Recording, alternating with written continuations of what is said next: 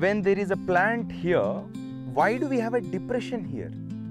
Well, we spoke about slow spread sink. When it rains, there is a slope this way, and naturally water will try to quickly run in the direction of slope. Now what are we trying to do? We are first trying to slow it down, and then we'll have to spread that water, and that water which is spread over time will sink, and that enhances the soil moisture, which helps the plants. Now let us understand what exactly we are doing here with these depressions. Friends, we call these as trenches and these as bunds. There are 3 steps we need to bear in mind, and that's what we have done at Soul Forest. So first we mapped out at Soul Forest the contours for this.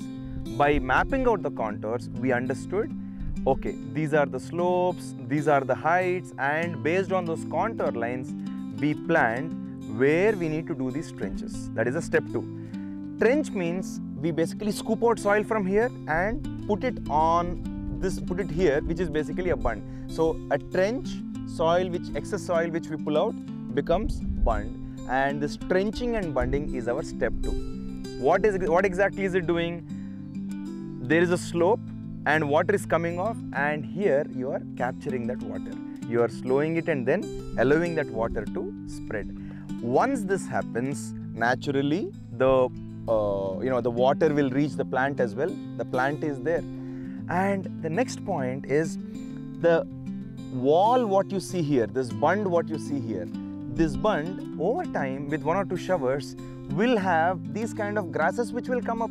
So these are all dormant seeds inside the soil which will find life the moment it showers. Don't pull these out. These are helping you. These are helping the bund. So please let them be.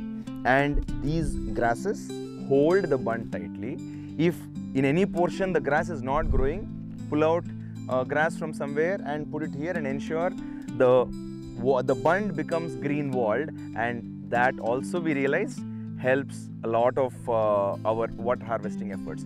So we have done 3 things. I am repeating: contour mapping, and then trenching and bunding, and finally we green walled these bunds.